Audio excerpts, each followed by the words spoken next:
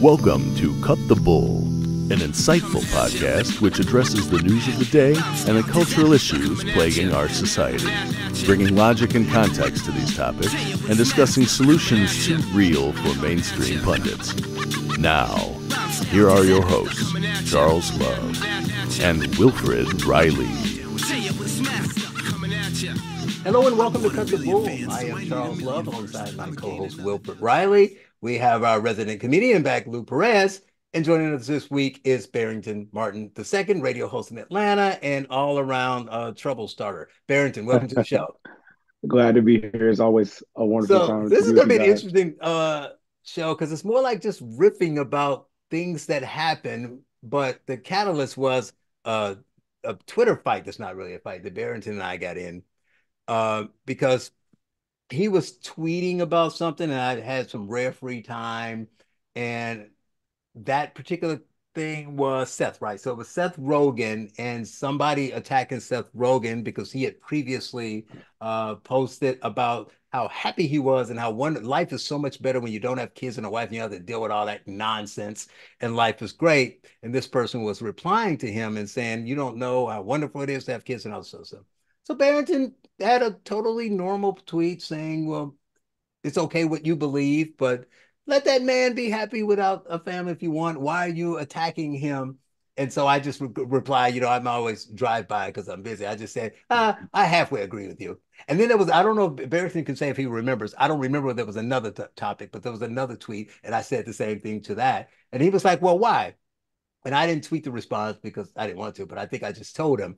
Did I call you? I either called him or I DM'd him, and I said, he's right that both of them have the right to what they believe, but a lot of Twitter is reactionary. So that person, I don't know who that was reacting to Seth because Seth's tone in his I'm happy wasn't just I'm happy. It was I'm happy and I'm better than you and let me stick my thumb in your eye, which made people want to reply to them when it kind of led to us attacking the response of people on Twitter, because my thing was, why can't Seth just be happy and shut the fuck up? I agree. So that's how we started talking. Does everybody need? So we got into Twitter, like how much you should share and what people do and what are they using it for and that kind of thing. So since you're the guest, Barrington, you can give your side of that exchange and what you think I was right or wrong about in the assessment of that topic. Okay, so first, you weren't wrong at all. I understood your position, and I think that we've reached a point in social media where everybody wants to be validated. Everybody wants to be validated to the point to where that they think that their personal lives, in my opinion, is something that everyone should either do or they think that they're doing something for the greater good. So, for example, Seth Rogen says that he smokes weed and lays in the bed all day and his life is great. And if you saw the thread, a lot of people were saying, well, that's a nobody life. Like, you're a loser. Like, you should want to aspire to have children and have a legacy and all those things. And I'm like, these are the same people who are on the conservative side who speak about freedom and liberty and all of those things, but totally did not want this man to have the freedom to live his life the way that he wanted to live his life. And so I think that when you basically combine that with the aspect of everybody's looking to be validated in some form or fashion, validation is almost like crack to people. I know they get a dopamine release when they see the likes. I know they get a dopamine release when they see the retweets. I know they get a dopamine release when people co-sign their lifestyle. And I think that it just goes into a whirlwind of all of this stuff that we see on social media, especially on Twitter, where Twitter is, in my opinion, one big bubble of echo chamber where people think that their bubble is bigger than what it really is. Mm-hmm. Who do I go to first? Will. Higher than Twitter yet. When I'm not at Twitter yet, but just specific to what he's saying. Obviously, you're going to agree with it. There's nothing wrong with it. But isn't there a piece that if you're going to reply to stuff, like what I was saying about Seth, that maybe his approach to it. Now, the responses seem weird because Seth, you can say that's a great, terrible lifestyle. He's just sitting around smoking weed all day. Obviously, it's not. It's also not true because we literally can see you in movies. We know you're doing something else. So isn't that part of it too, that it's just like a persona that he's over exaggerating what he's saying and they're taking him literally and replying like he literally never gets out of bed and that's all he's doing. He's going to be a bum. And we're so concerned he may not be able to feed himself when that's not even the case, right? Yeah, I mean, so like I think a couple of things here. To the extent I think anything. I mean, I think people are bored and they're in meetings, playing fantasy hockey and going on Twitter. Like I do most of my tweeting in like random different meeting sessions and so on. But I mean, like, so on the one hand, I think if you say something publicly, people can respond to that. So if you get on the internet and you say, I live the best life ever, I hate feminists, have a submissive girlfriend, spend all day smoking pot, drink Hennessy 6 hours. I mean, I've seen all these comments today on Twitter. Like, other people can say, well, it sounds to me like you're an alcoholic, or that sounds a little abusive to me, bro. I mean, once you put something in the public domain, famous or not, people can respond to it. I do think that people take this stuff way too seriously. I mean, way, way too seriously. First of all, most people are lying when they talk on social media. I mean, like, I'll see buddies from Chicago. I think, Charles, you and I both made this joke, but people be posing on a beach and you're like, that's Lake Michigan. Like, you just went downstairs from your condo apartment and you're sitting outside. I mean, so like, people are lying, people are exaggerating points. It doesn't matter anyway. But yeah, I think a lot of people are bored. A lot of people are angry right now, a lot of political and racial tensions. So if you go into the public sphere, you run that risk. And like last thing, that's actually why I don't think I've posted a picture of Jane, for example, or my pets or anything like that on social media for like 3 years because I don't want crazy people like looking for my house or something like that. Or just So spending hours talking about your girlfriend, talking about your fiance. So I don't like her. I think she's pretty. I think she's ugly. I hate her. Well, he could do no, better. yeah, that's She could do. exactly right. Like, there's a guy online who's the white liberal guy, Armand Domaleski, like Polish guy. I think used to be a hooper, cool guy, but he'll like a little too far to the left. But he posted a picture with his girlfriend, and it was just him and his girlfriend. His girlfriend's Asian, and there was just nothing in the picture. It was like them in a kitchen, and people started responding to it, saying things like interracial dating shouldn't happen. She's too good looking for you, just on and on. And it was unbelievable. It was like that meme of you post a picture of a stick and people start arguing about it. So Right. yeah, there is that risk, like where you post a picture of a cat, and people are like, "Fuck cats, I'm a dog man." That's a joke about the internet, you And know. now I have no respect for you anymore. I once said I was a male cat lover, and Yep. like people, I think and it I was kind of mocked a you. joke. I do love cats, but people started DMing me like, "Bro, you're gay." Like people really went to another Wow. level because you have Wow. these. Like I have 100,000 Twitter followers. I mean, all of us are in the thousands, the tens of thousands. And I mean, if you have that audience, it's like cranks writing to the local paper. Like, that's a picture of a cat, but why didn't you adopt from the shelter, you selfish son of a bitch? That's the kind of thing you get. Well, I love, Lou, Lou, what are you? yeah. Well, for one, I love that. I love when the DMs come, Oh because the yeah. people like it's like they don't even want this to be public, and it's like, well, of course, I'm going to screenshot this shit and put it out. Um, I think with Seth Rogen, Charles, I think you brought up a really good point. It's like the man is incredibly successful and he has like a huge body of work, whether you're a fan of his or not. I mean, the guy's been doing this for I think well over 20 years. Mhm. Yeah. Um, Super Bad was I think a great movie. The 40-year-old virgin I think still holds up. That being said, I think the his public persona is very grating and very, very annoying. And I'll give you guys like just an example. I used to live in Los Angeles, and there's a chain of burger restaurants called Umami Burger, and they're excellent. It's like, a 15, $16 burger. So it's like, you know, you're going to this burger joint, you want to enjoy this thing. I go to the Umami Burger, I get this delicious burger. I'm about to, bite into it, and behind me is like the loudest dude doing like the worst Seth Rogen impression you can imagine. Just like giggling between every single syllable. And I turn around and it's Seth Rogen.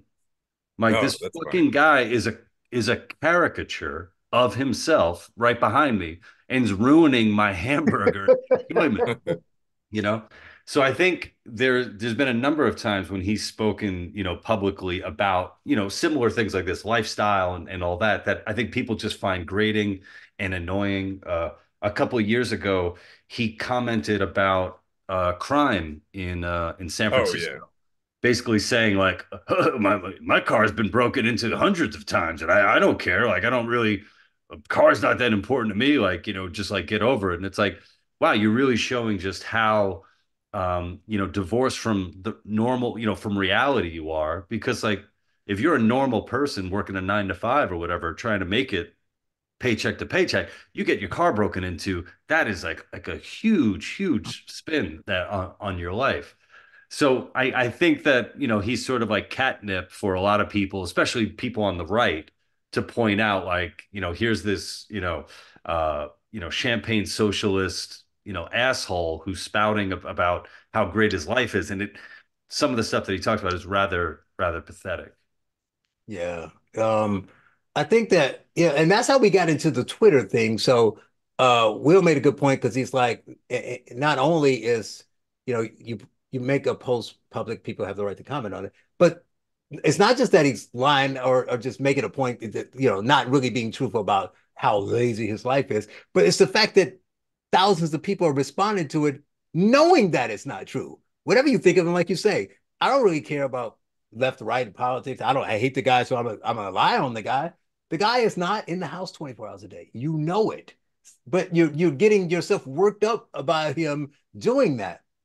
And that's what I find with a lot of, I guess we can move to that segment of the Twitter about things that are trending. I look at some of the things that are trending and they fascinate me. I sent you all one. I know you saw the video, but I wanted to remember it and how, I mean, Will would probably better understand and can speak more to, maybe you two can, the comments on it, but just how some things just blow up and you look around, it's like, why? Oh yeah. Lou, I'll go to you because I know I reminded them and I don't think I reminded you, so I get a fresher reaction. It was the video of the white girls dancing with rap music playing. I believe it was at Mardi Gras. I mean, I don't know if people really knew it. It just assumed it because they were bees, because I've gotten beans not at Mardi Gras. But I just sent out a tweet maybe a week after people were commenting on it with no comment. It's just like, explain to me why this is trending, why this has almost 50 million views. It had 49 million views, and they're just dancing. And then to my comment, people are like, well, it's because it's a bunch of women drinking. I'm like, a bunch of drunk women. How do you know they're drunk? And the only response I got was, well, they're at Mardi Gras. Right? So you don't really know they're drunk, right? And what are they doing? They're not harming anybody, but it became like proxy, like all these things do, of something else. I assume you remember that video. Why do you think it was so big? Well, yeah, it's like, no, but why are you right to assume that I remember that video? Like the idea, like even your description of it is just, it's so like, really, that's what, that's what we're talking about. I remember seeing the video multiple times. I didn't even watch it with sound. I just saw like, it's like a group of, they Right. look like college girls dancing and they're like dressed up.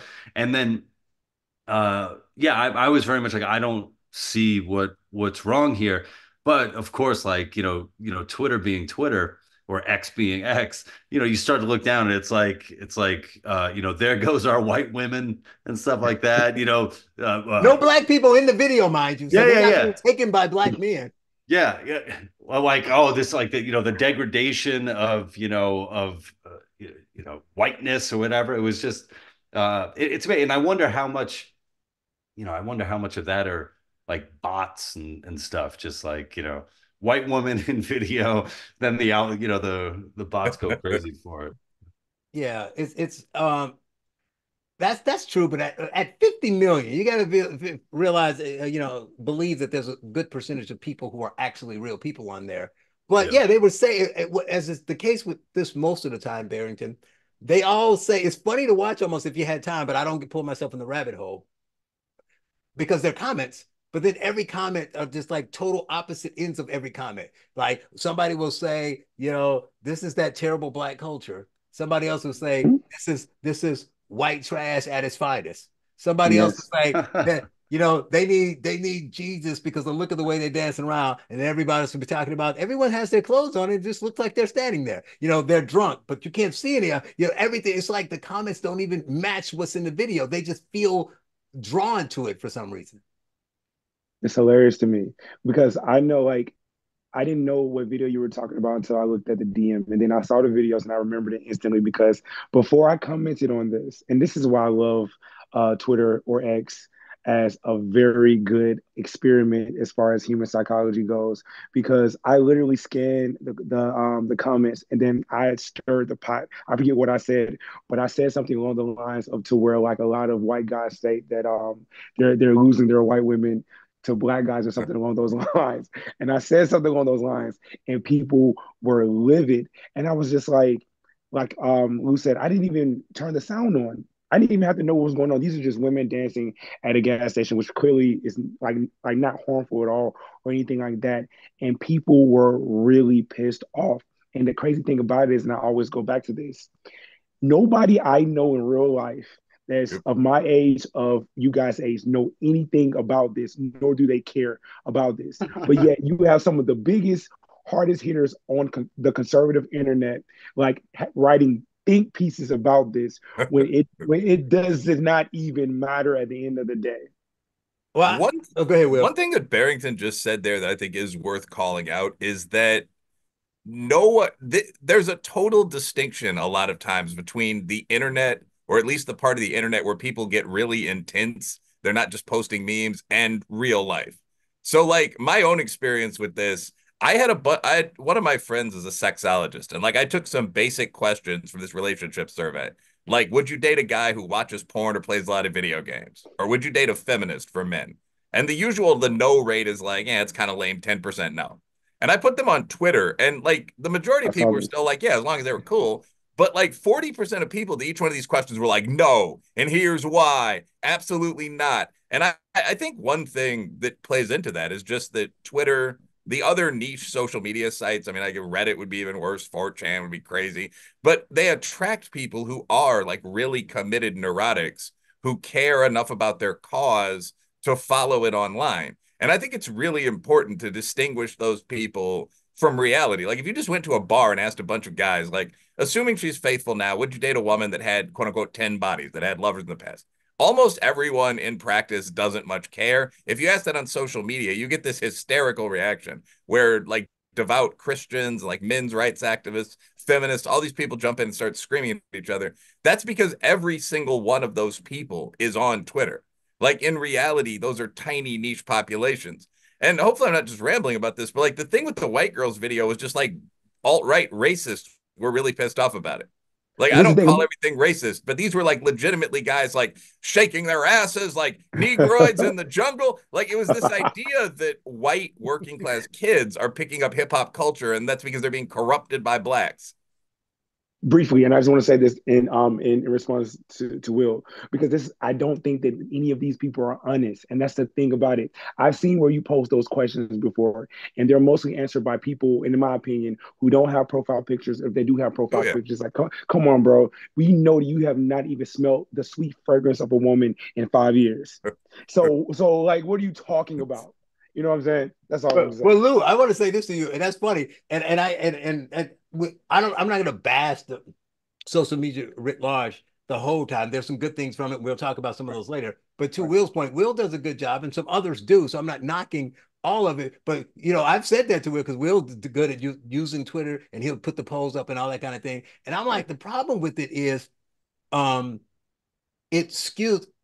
Obviously, Lou, you mentioned before bots. There are lots of bots, but if you take the bots out, it skews in a way that from reality, from the normal society, in the sense that the people who are on, you gotta, because if I looked it up a week ago, I forgot it because I want to see how many people were on Twitter in America, and it was a higher number than I thought. But then you get like I have friends on Facebook, they have an account, so they count, but they Hmm. haven't been on it in a year. They open somebody sent them a link, they open it, but they don't post anything, they don't search it. So that's a large percentage of people. You take the bots out, the active people tend to be people who are journalists, celebrities, influencers, all these types, and they skew more, formally educated than society. They skew more news savvy than society. So you're already, narrowing it to a certain pool of people.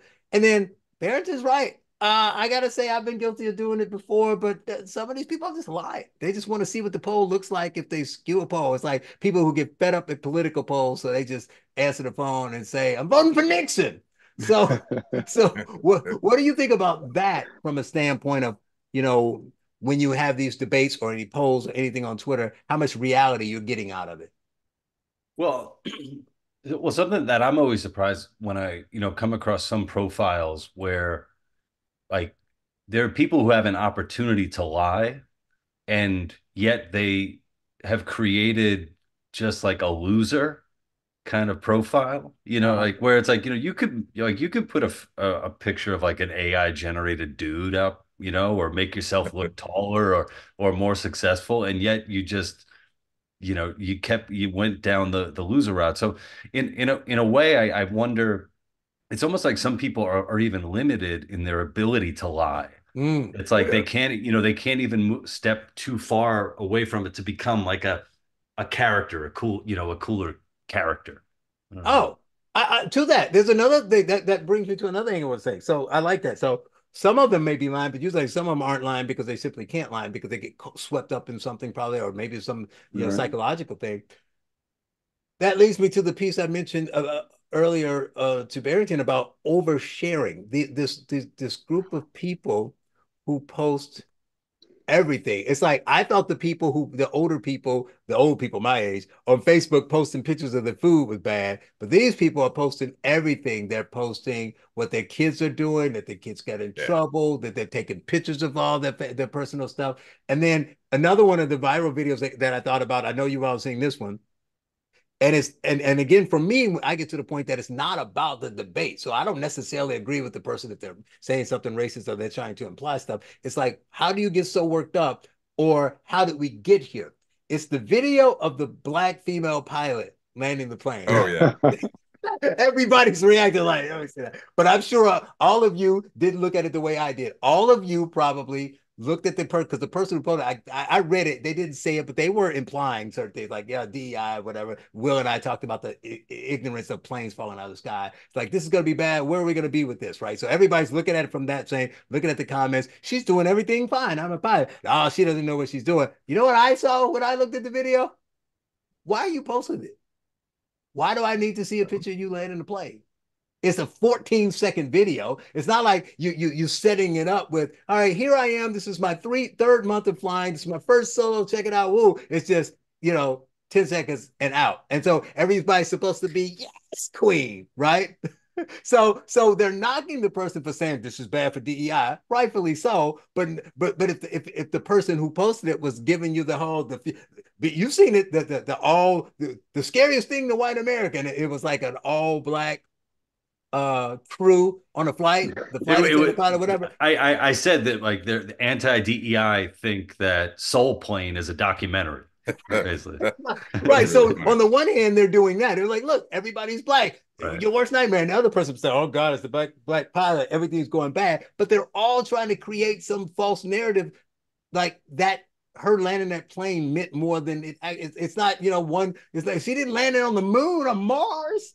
Right. I mean, well, I actually think that's a good way of putting it, that like people on social media post just mundane shit, and people who are really selected neurotics take that and they think it's a representation of something they think is going on in society. Like, I don't even think that pilot, by the way, if any of you guys have a buddy that like flies a small plane, the pilot was pretty good. Like the pilot didn't do anything wrong. It was a black person flying a plane. But I mean, I think I'm not even sure the pilot posted that, because I mean, she's flying the plane. Like she's not like taking a selfie. Yeah, she could have told a friend to do it though. Yeah, but I mean, like, if it's probably someone from the airline filming like 5 reasonably good pilots for an instructional video or something, and the clip leaks, and then all of a sudden people start freaking out, like, yes, a black Nubian queen. We invented airplanes in the first place, and that draws, made ancient days, and that draws the white racist response.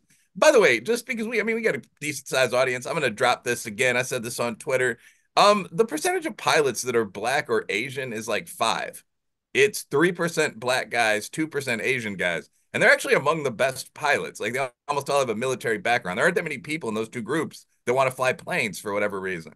So there's no DEI issue. Like if a plane crashes, the odds that the really well qualified minority pilot was in the cockpit are 0. So it's one of many bullshit controversies. Like there are very few minority pilots and they're quite good. The whole thing's just not real. Planes are crashing. Oh, they're not even crashing. Planes are having dumb stuff happen to them because if you're a first or second year pilot, you make like $20,000 a year and you work like 60 hours a week. This has been a long-standing problem in aviation. People are just focusing on it now because it feeds into this whole DEI fight. Boom. Yes, absolutely. And then I can attest, one of my childhood friends is a pilot. He's a commercial pilot, and he's been a pilot way before this DEI stuff came out. And he just laughs at it because he's like, bro, it's not that many of us, like you say. But I look at it in a couple of different ways, especially because we're on a social media platform like Twitter, where controversy sells and people need attention. So, like you said, it could have been a video that leaked, or it could have been someone that videotaped the woman flying and said, "Hey, we're gonna show them that Black women can fly planes." It could be so many reasons why this video was showcased, in my opinion. But I think ultimately what it boils down to is that Twitter right now loves the gender wars, it loves the race wars, it loves these things because it draws attention to the platform. And as long as the attention, excuse me, as long as the platform gets attention, it makes money. And I think that that's what the bulk of all of these conversations or these dichotomies have to do with, that we're always paying attention to when we log onto the platform. That's actually one point that I don't think any of us has made. There's also like a financial incentive for a lot of these assholes, like on left and right. Like, I mean, Yes. when people ask, like, why would you post that demeaning white or black women or whatever as whores? The answer is because there are going to be 2,000 black or Caucasian women in the comments, and you get paid like 6 cents per comment when I broke it down. That's why people are doing that.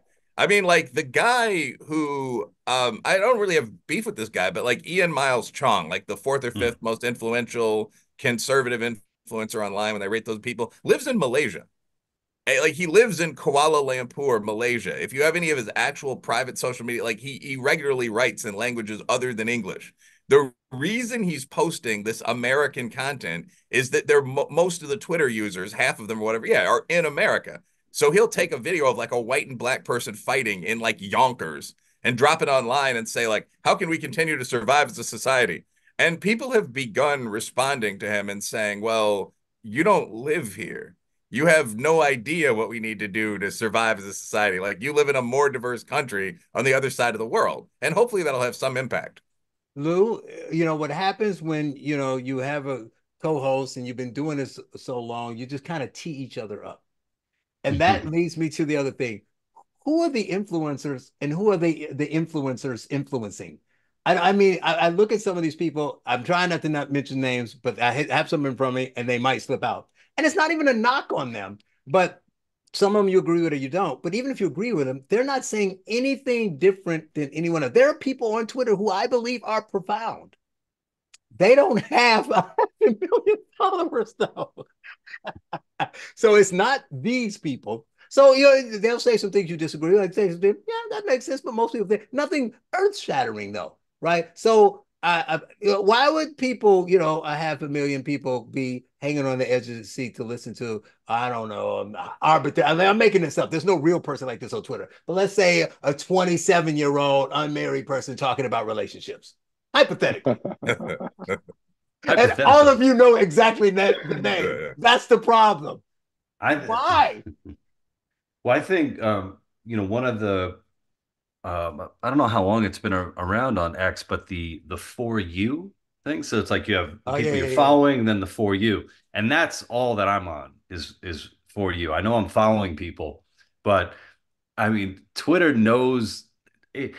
It knows I don't even know if it knows how to tickle me. It's fun. Like it puts shit in front of me that it might make like a little bit, but yeah, sometimes literal shit. And then I go to like the past few days, like all it's been are all these just fucking losers complaining about landlords. Like that's all that's being fed to me is like, just like these people who you think like, he must be like a teenager. It's like, no, this dude's 45.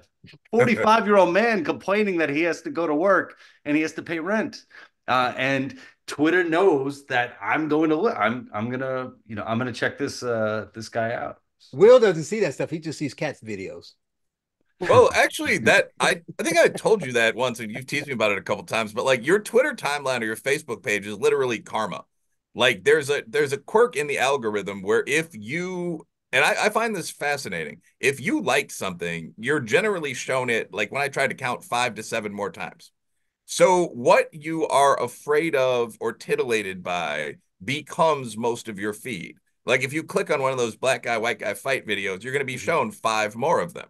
Right. And so the whole thing is you're going to keep saying, when people say, like, I've seen the videos, I know crime is up. You've seen the videos, and there are only like 50 of them across all sides Right. because you liked 4 in a row, and they're going to keep showing them to you in Rota. So yeah, actually, like I do sometimes click on things like cat, like I actually once Googled male cat lovers, and there are all these groups of guys like meeting, they have their cats at parks. I'm not going to do this. But I mean, like, it was just sort of like, so you see these cute animals running around, and that actually is a break. Or I'll follow like the Holocaust Museum or something. Not that they have light, cheery content, but it's a Right. break. It's a little deeper intellectually.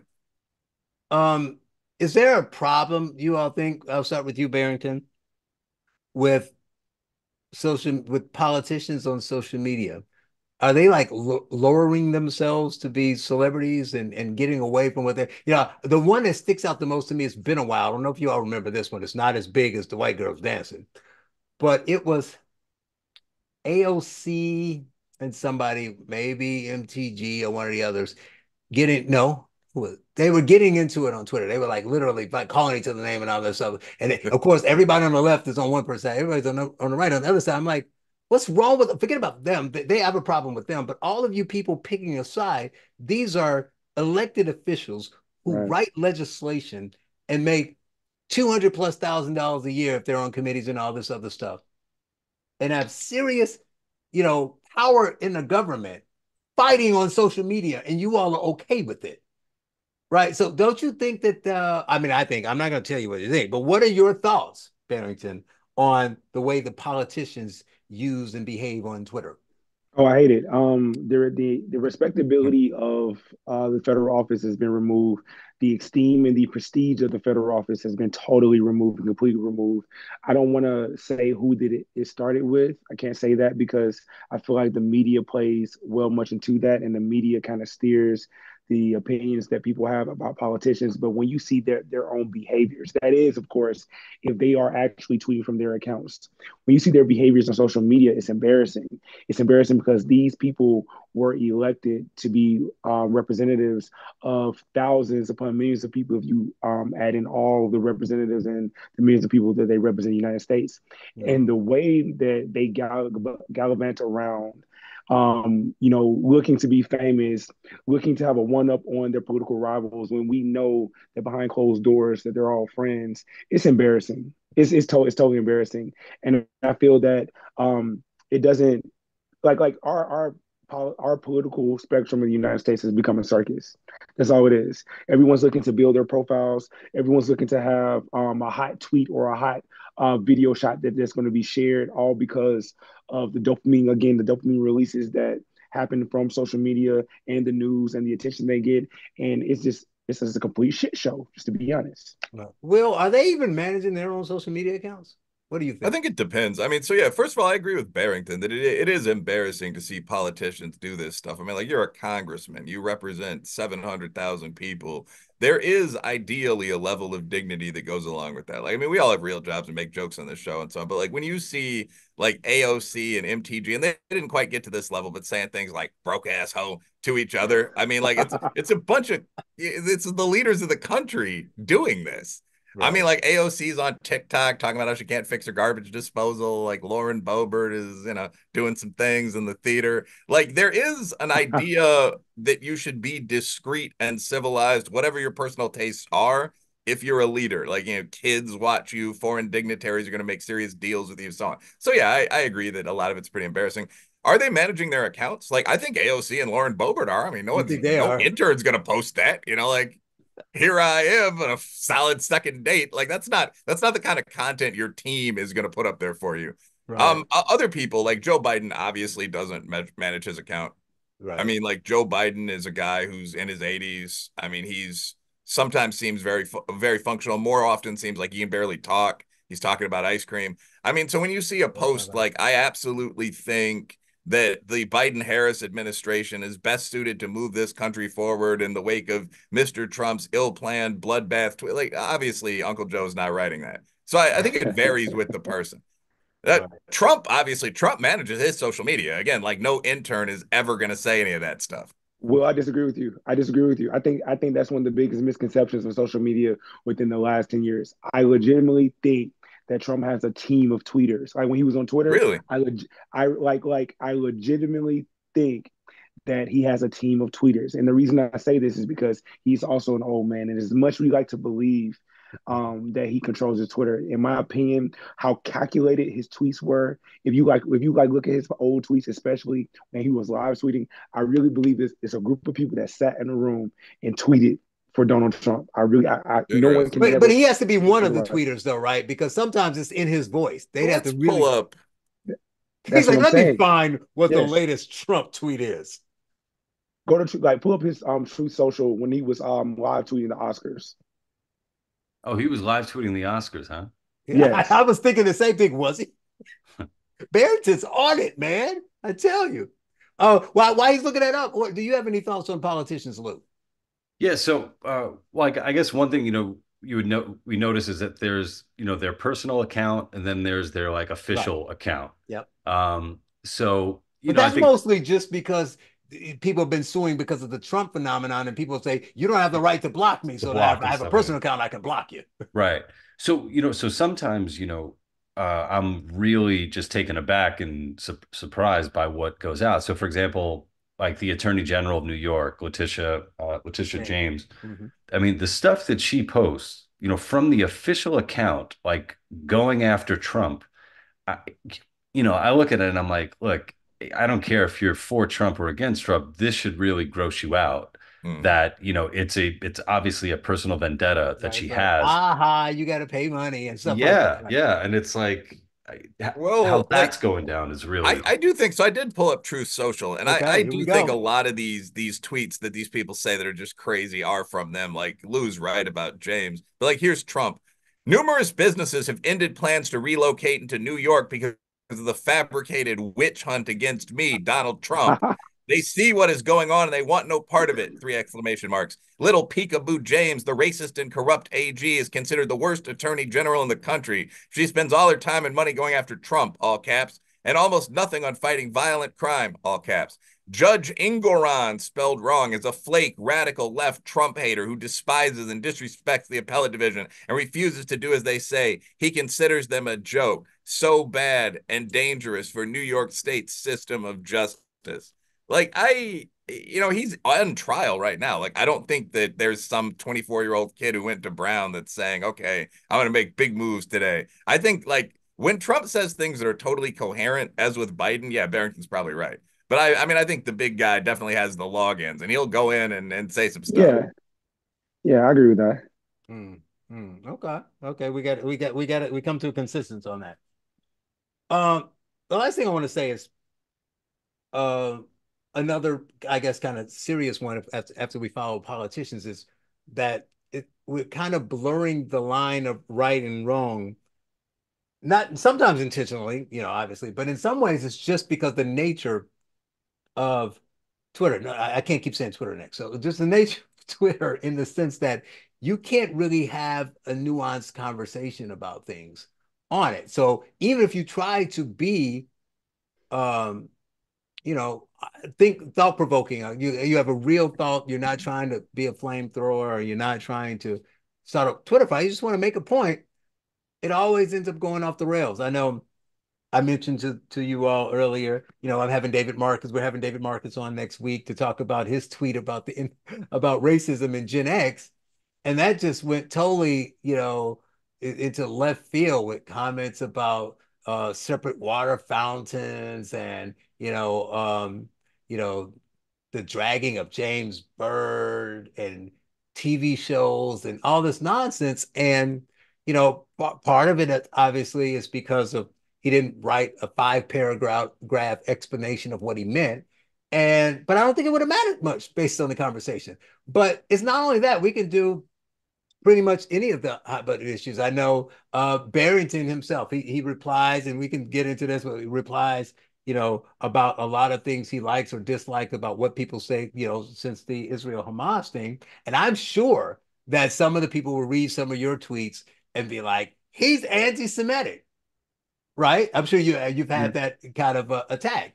But it's Twitter. So you're responding to somebody talking about something, and you might just say, this is ridiculous, or yeah, this is what they'd expect. This is what Americans want to spend their tax dollars, or something really short. And then it becomes this extreme, like um, one-sided view of things. So while it's good to put information out there so people can see it, it's an easy way for people to see it. But what are your thoughts? And I'll go to you first, Barrington, since I mentioned that at you as an example. But what are your thoughts about people trying to have serious geopolitical and ending racism and all these very high level and important conversations on a platform we've already said is rife with bots, people lying, people trying to grifters, and disingenuous people? I think you have to basically have a filter on in respect to specific conversations. Like, I comment on Will's tweets a lot because I know that I can get an honest discourse. You come in on my tweets because you know you can get an honest discourse, even if it's not on the timeline, it's within the DMs. Right. You have certain people that are, in my opinion, like looking to be triggered. Like they want to be triggered because so that they can get either score a point for themselves personally or they can score a point for their side. And I think that is very interesting. I know you guys have seen a lot of my tweets over the last couple of years where, for example, the foundational Black Americans hate my guts. They absolutely hate my guts. But it doesn't really shake me because I understand that this is something that they're really passionate about, but it's not going to stop me from having a proper discourse or respectful discourse or stating my 5 cents added three because of inflation. So, um, like I think you just have to like judge who you're talking to and what's being talked about because anytime you have these hot button issues, whether it be Israel Palestine, whether it be the gender wars, whether it be anything involving race, people are legitimately waiting for you to say the wrong thing so they can go on the attack and then they can get the rest of their minions in to attack you. Well, what do you think? I know that outside of the polls, you do a lot of questions, so you don't get into fights about stuff. It's like you're making a comment here or there, but a lot of your stuff is I saw this. What are your thoughts on it? So it's kind of hard to attack you, but you've seen this. People try to have reasonable dialogues, and it all falls apart. What do you think about that? Yeah, I mean, so first of all, I don't really like, I mean, I would argue with one of you guys. Well, I can respect all of you. I argue with some people that are like scientists that are on the hard right or the left, but like in general, I don't really have a lot of patience for like, I value my time at a certain rate. I don't have a lot of patience for someone with like the Roman statue or like female symbol or whatever profile picture, just like yelling. I just block people. I Right. mean, I have like several thousand people blocked, and it's really made the environment much more pleasant. So that would be my piece of advice for like young executives out there or something. Like you don't have hours to waste on that bullshit. But in terms of what do I think about just people who I'd engage with and someone else's thread or something, yeah, I think there are a lot of bad faith actors on social. I mean, part of that's just because there are a lot of bad faith actors in life. Mhm. And if you have sort of snake-like tendencies, you can't really express that with your close friends or your fan, your mom, but if you're in that anonymous zone, that can really come out. So a lot of the comments, like female friends, I think guys get it almost as badly, probably just less threateningly. But female friends have shown me tweets like, I'm going to kill you, I'm going to rape you. And it's always from someone that's anonymous. You just can't do that in regular life. You can take your passion for your cause and direct it as intensely as you want at like MFs you don't know on the internet. Um, and I think that's pretty much it. You have a lot of neurotics, like I said earlier, on these kind of platforms. People are really, really passionate.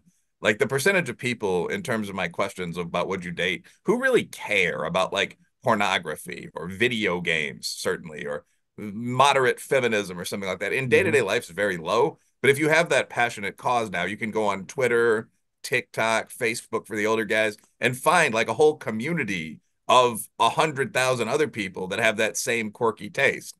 And you can view yourself as kind of representing for that community in every argument. So last thing, but like obviously, yeah, people overuse words and try to make points to the detriment of others. And you see that with every term, like racism. The new one is genocide. Like you can feel I mean, you can have either a take on either side. The Israelis and the Arabs have obviously been fighting for a long time. I don't think either group has been perfectly diplomatic. But when people say, well, there's a war that's killed 30,000 people, that's the worst genocide in history, you're just lying. And at a certain level, you have to know that. What you're doing is kind of making a point for the audience. And yeah, that's really prevalent on the debate platforms. I don't even know what to do about it other than like mute people, block people. I want to go to you, Lou. Before I say that, I gotta say something about that because I was just I won't say a debate because I won't go that far. I just comment and I move on because these people are crazy. So whatever your thoughts, like Will said, on either side of this, the genocide word he used. Apparently, so there's a bakery in Brooklyn that people were trying to protest and say don't go because they're owned by Jews. So a friend of mine who is Jewish and lives in New York posted, "Hey, go support this restaurant because people are trying to, hurt their business. They're really good people and they have great pastries."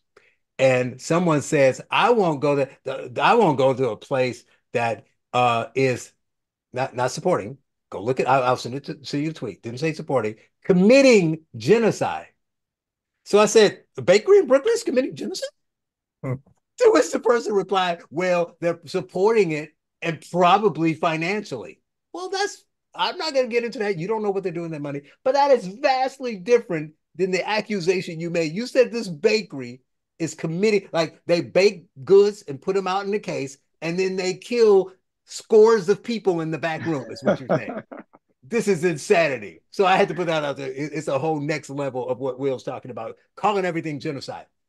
But Lou, I want to know what you think about, trying to have a nuanced conversation. And do you avoid that problem being a comedian? Because I love Lou because Lou thinks like me. He's a pro. I'm not a professional comedian, but I'm a sarcastic asshole. So I just tweet, I don't have time to get in a debate with somebody. Somebody will say something crazy, and I'll just say, well, no, what you really mean is this.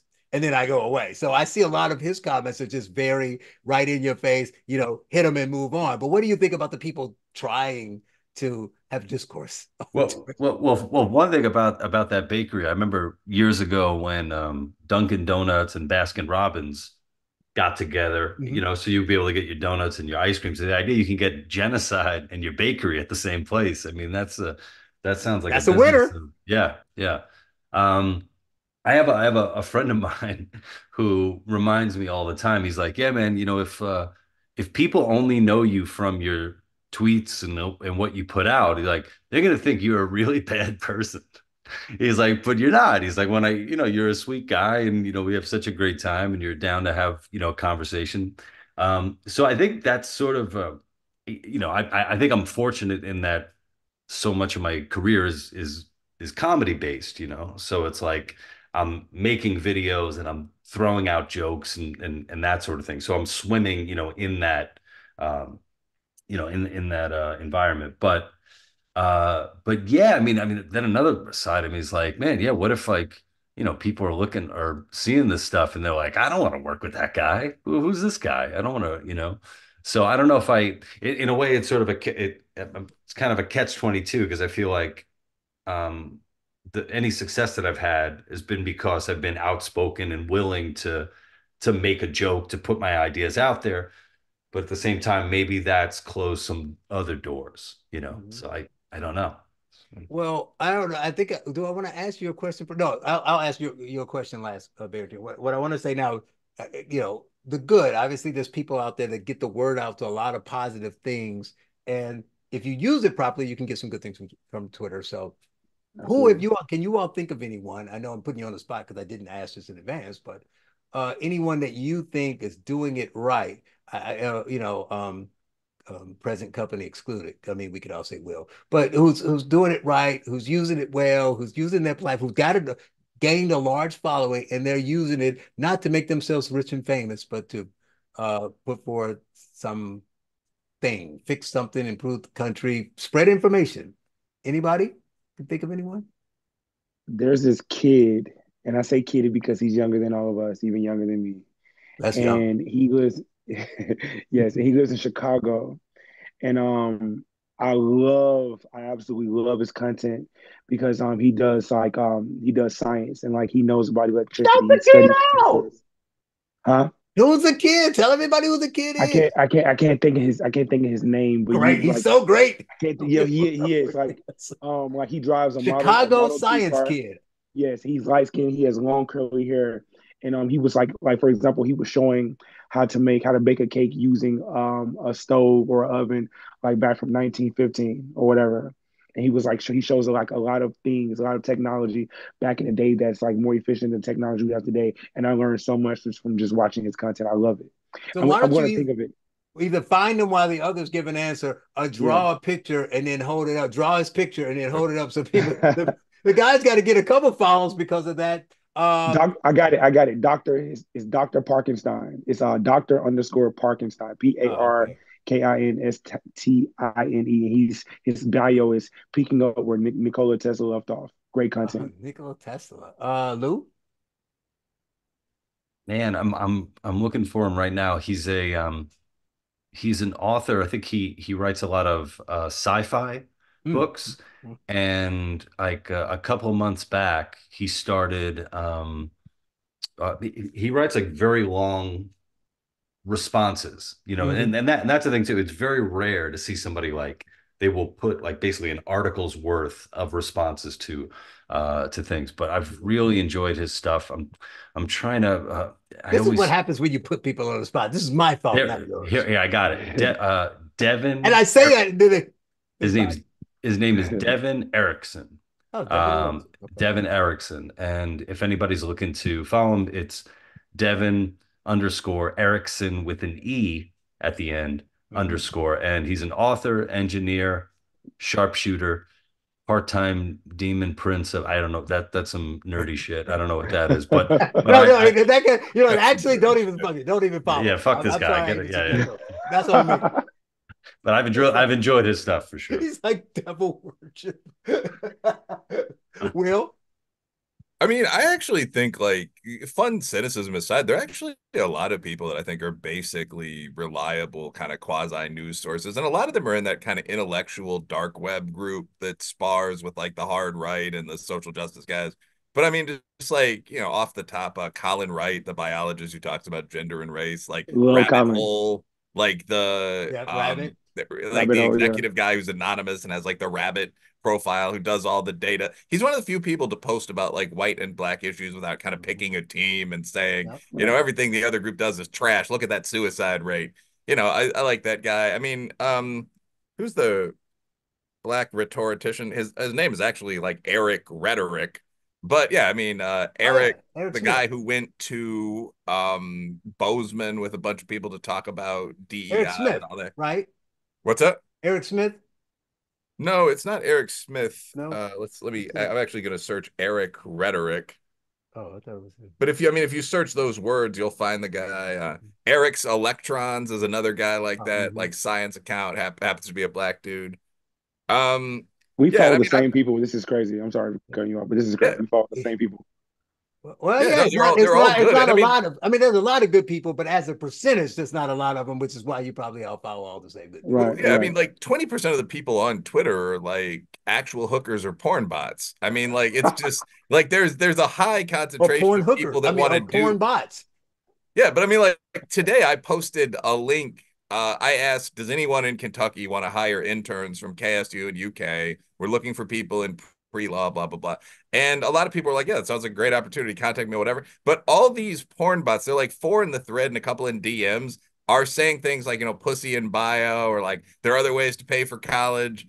Like, I mean, if you have some random service to push, like X or any of those platforms is good for that. So right. A lot of good people, a lot of bad people, a lot of hustlers. Yeah, I'm going to say, since Will gave several of them, he didn't do the shout out that several of them have been guests on the show, like Rabbit Hole and Colin Wright. So I'm going to go with another one, Michael Schellenberg. Oh, yeah. Right. Michael's good. He's doing good work. Yeah, from Twitter Files to what's the recent one? The gender. Oh, yeah, the WPath Files. Yeah, the WPath Files. Yeah. Biggest gender organization was apparently just rampantly activist. Like they were admitting in their private calls that they didn't know. This is bad. Yeah, what these puberty blocking drugs were doing to kids. And like they would say, this kid seems almost suicidal. The next question is how we can move that transition along. Like I would assume there are going to be some pretty major lawsuits there. But that whole group that ended up doing that, like whatever the proceedings were, but that did that anti-DEI Matt Taibbi and all of them. Matt hasn't been on the show. Matt, why haven't you been on the show? Taibbi's a good guy, but like Melissa Chen, like that whole sector, Miss Mel Chen, And obviously, like I like Chris Ruffo and so on as well as a guy, but like there are a bunch of people that have like no real partisan bias that are kind of often center right and they just sort of give their opinions on things. Yep, yep, yep. And then last, Barrington asked a question right before we went on, and I was like, I guess I want to know what Will and Lou think. Uh, he wanted to know where we get our news from. So where do you get your news from, Will? Primarily at this point, well, there are two sources. One is just social media. Like, I mean, we rip on it, but honestly, like I follow like 100 Barrington people. looks shocked. His No, I mean, viewer views just there's a went part down. two. He's like, I'm gonna have to unfollow this guy. No, but like a lot of it He is just busts his like, for pearls. example, someone will post something like Rabbit Hole will drop like an article and I'll look through it. Like that, it's not just like everyone's half-assed opinion about dating or something. It's that's where a huge stream of information comes from, like new studies and so on. The second thing is like actual academic and like high-end public, like Commentary, the magazine outlets. So like I would normally see something on socials or we get texted something by a friend in like my group chat or something and then read it. And that article itself would usually be from a scientific journal or it's like the Russian take on the war. It would be something fairly high end. But that's honestly where I get most information. I would never just sit down and watch like MSNBC. Like we're all on those shows. Like I mean, they're good at interviewing, but it's just They're never inviting us back now. no. But I mean, like I have like, no I would watch that great crap. relation. No, but I have great relationship with Fox News specifically. I mean, but like to. no, but that's like 90% of my hits. But yeah, like if I am like the bad guy on an MSNBC panel and we're all shouting at each other and then like the people that are in the same city go to lunch, I don't really think you're getting a lot of concentrated, dense information out of that. Right. That's right. Right. That's true. Lou? Yeah, very similar to Will. I think it's that's where I get it from social, and you know, a really good thing about social is that you know someone can post maybe just a headline, right? And then you can go and search and find the article, or if they post the article, and you know, if you scroll down, you'll see a bunch of people like, yeah, this is correct, this is correct. You scroll down enough, you're going to see people saying like, well, actually, you guys should read this, or you know, here's the graph that's missing, or here's the explanation. I think that that's been a really good thing about social media is that you have the internal debate happening right, you Live, know, right. right there, live right there, where you almost don't have an excuse just to read, say, one side of it because the other side is just chomping at the bit, you know? Yeah. The only problem with that is that it takes work. Yeah. That's right. And everybody's not a comedian, Lou. Some of us have real jobs. No. But and mine was bored. I feel like I'm not doing the right thing. I said the local news. I'm one of the weird people just watch the local news, see what's going on in my town. But I guess that means obviously I hear about these things. So I do scan social media to see what people are talking about. Although for me, most of the time it's like that's not even real stuff. Like this, it's like you look at what like I saw Candace Owens trending, and I look at it, it's because I guess she went on a Breakfast Club. I didn't see what it said about that, but then it followed to a interview she did before that when she was talking about she was going on the Breakfast Club and they're all liking her now because of her comments on the black community. So finally, maybe she doesn't hate black people as much as I thought it did, but her comments were stupid.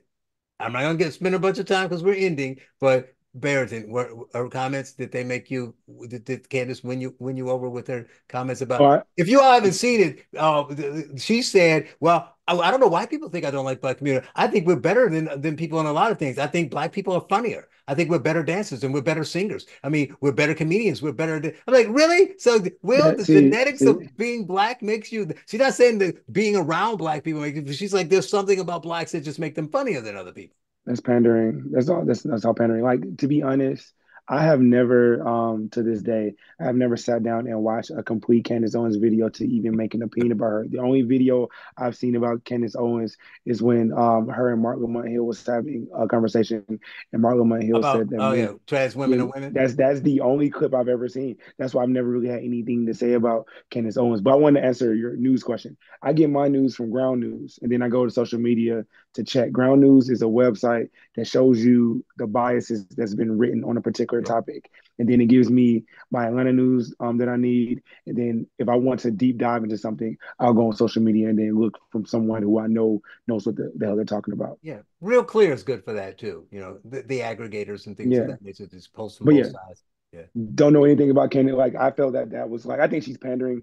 I think she's felt and got the understanding of okay, well, I'm a black woman. I probably need to say things like positive things about like black people. And this is just my only opinion in thinking about it because I saw that clip, but I've never actually been interested enough to say, hey, let me sit down and see what Candace Owens is She'll about. change your life, Barrington. You better watch a whole video. She will change your life. I've never seen one. I've never seen one. Lou, I guess I have to end with you as a resident comedian. Are blacks funnier than you? And why should we watch you when there's plenty of black people out there? Well, here's this might be a little controversial. For one, I think I mean Richard Pryor is my favorite comedian ever, Patrice O'Neill, like that. So I think without a doubt, on an individual basis, yes, those are some fucking gods of comedy. Well, one thing that I noticed, so just like being in comedy for a while and open mics and stuff, there's a tendency for a black comedian where the material is basically take a normal activity that white people do and treat it like it's crazy. Like I can't believe someone saying like thank you're with a cashier. It's like, oh, thank you very much. My pleasure. Like, my pleasure. This was your pleasure? Like, how could somebody even say, like, taking something completely ridiculous and going for it? You can have like a whole fucking act about that. So in that sense, yeah. And well, that material didn't do too well today. I was just thinking it over.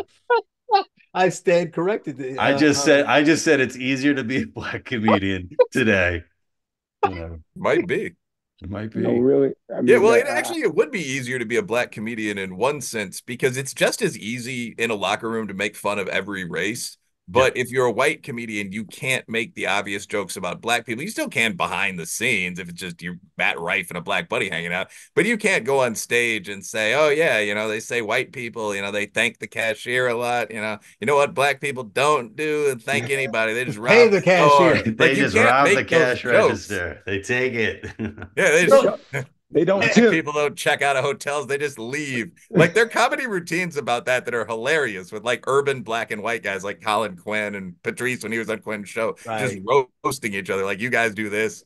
Patrice O'Neill once went at that exact guy. He like dug up like the white crime rates in New York in like the 70s and was like, how about this, Irishman? And everyone's just talking shit. Like you can do that now only in the minority on white direction, although it'll probably change in a couple of years.